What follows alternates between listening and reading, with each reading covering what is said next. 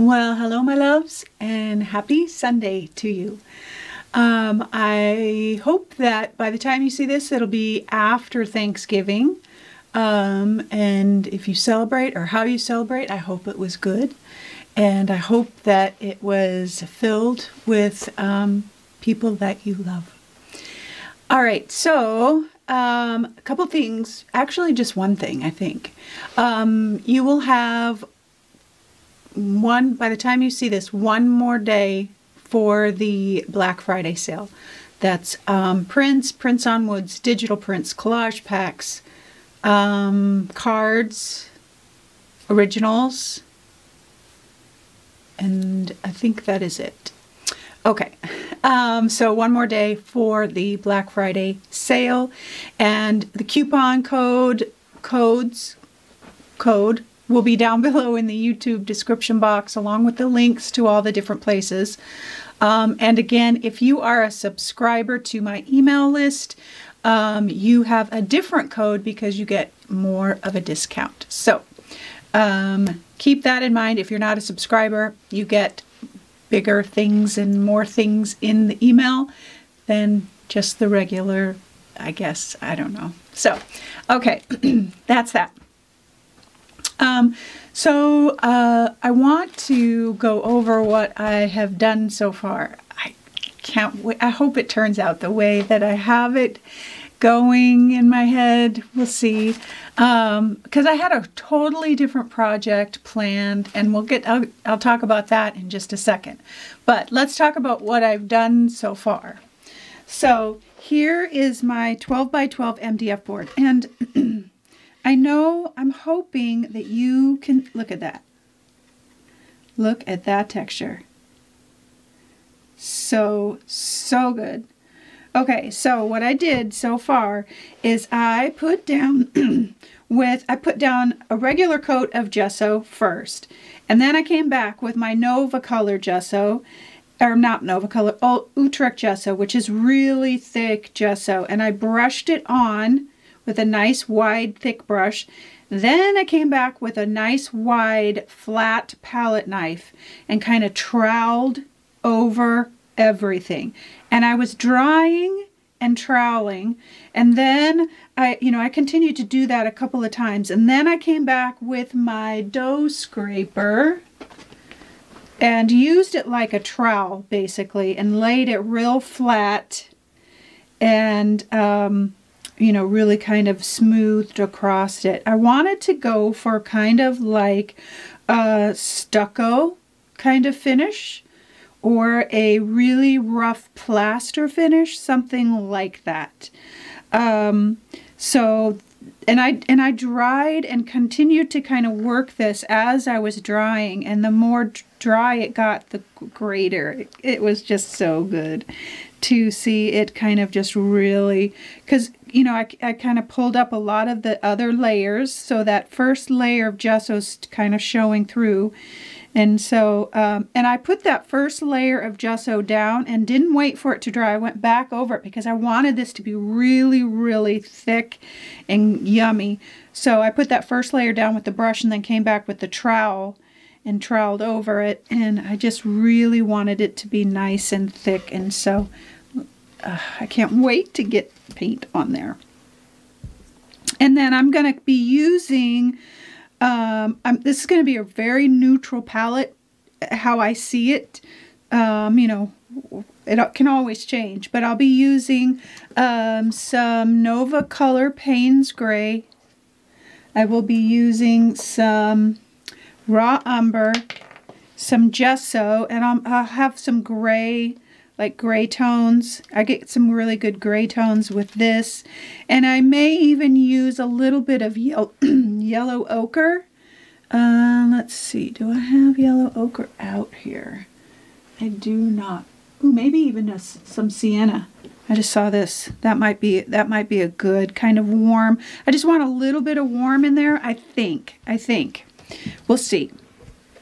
And I'm just going to do lots of rubs and kind of get all of that paint into the crevices. I'll probably use some ivory So, and that's Pebeo Matte Pub. So that's kind of what I'm planning for the background. And then I'm going to be building up layers. And I have out, oh, and then I came back while this was drying. I came back and I made some collage papers, you know, because I don't have enough. But it's always the case where I'm like, I don't have the right one. So then I gotta, but it's okay. Because it's fun and it starts the creative process. So I wanted a nice, like, textural background. And that's what I started with. I spilled my gesso all over the place. So I had to stop. But I'm using Nova Color gesso. It's nice and thick, really, really great gesso. And so this is Nova Color Black Gesso. And I brayered this out. And then I used my Just Lines Mask stencil. I think that's, or Angles stencil. And I stenciled out a couple of sheets of that. I really wanted just the lines. So I did that, and I'm working on deli paper. And then I had this piece of packing material. It had bulbs in it, and I was like, I'm not throwing that away. And look at how awesome that is. And so I wanted some kind of graphics for the background as well. So I kind of stamped with that. And then, let's see, what else did I do? That's pretty much it, I think. Oh, and I stamped some white over some of the black. This was the first black background that I did not go very well. So that might get in there too. So this is going to be a very neutral palette. So, and all of this is on deli paper. So that's that. This one's going to be kind of for my main focal point, and my main focal point is going to be the church. I'm not exactly sure which one. I'm pretty sure it's going to be this one. I think. I don't know. Everything changes. So, then, let's see. I have some other collage elements that are going to be happening here. I'm just creating this kind of abstract feel. I found this little scrap of goodness in my stash, and it's got beauty, love, passage. I'm like, something in there could work its way in.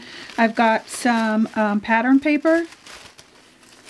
I found this in my stash, this ruler. This might find its way in there. I have a postcard out here. Postcards are always good. And then I've got these other kind of neutral papers that I have. Let's see, what else do I need to tell you? I think that's it. So I plan on kind of building this piece focused with, of course, the church. But I want the background to kind of really shine because it's so yummy. And that is all I know right now. Yeah, okay. So that's where I'm at.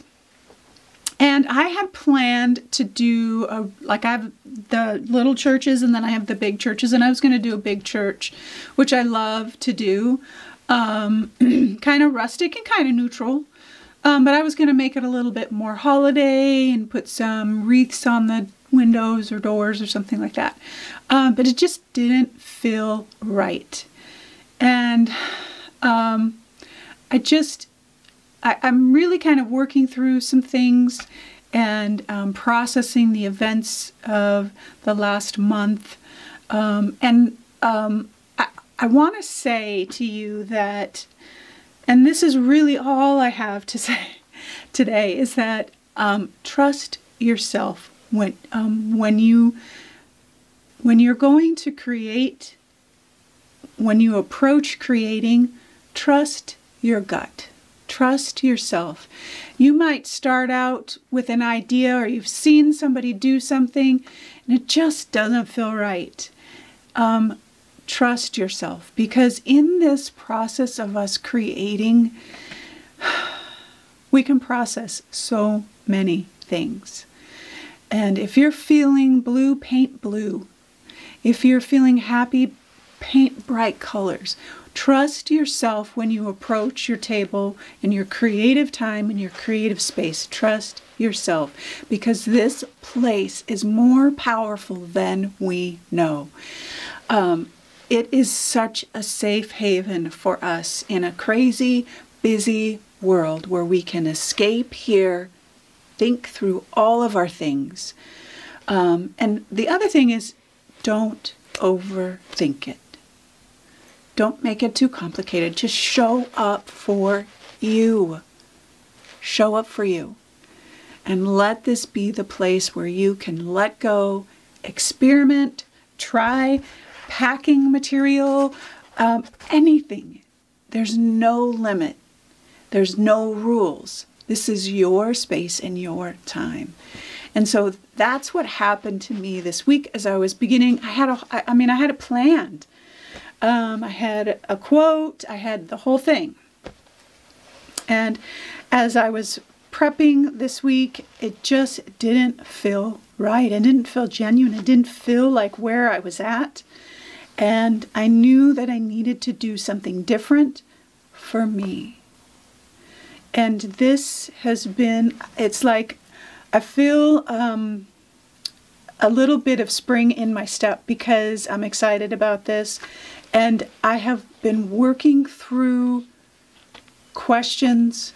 I've been working through sadness. I've been working through so many things in this piece as I start to put the pieces together, because when I put the piece together, any piece, I'm always thinking from a perspective of what's the meaning of this? You know, it's a quote, it's something. There's always some life perspective or meaning or something that, you know, comes into my work. And so today, man, it has just been sacred, the time that I've had to process things. And that's what this is for.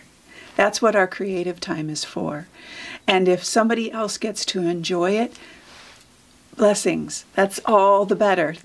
But create for you. That'll change your work. It'll change your attitude. It will change everything. Create for you. And trust yourself. Trust yourself when you create. Allow this space to be just you and whatever you want to create. All right, my loves, that's what I am doing today. I'm allowing this time to nurture me, minister to me, give me some breathing space, and I'm just taking you along for the journey. All right, my loves, I hope your Sunday is restful and peaceful, and I hope that you always, always know that you are loved.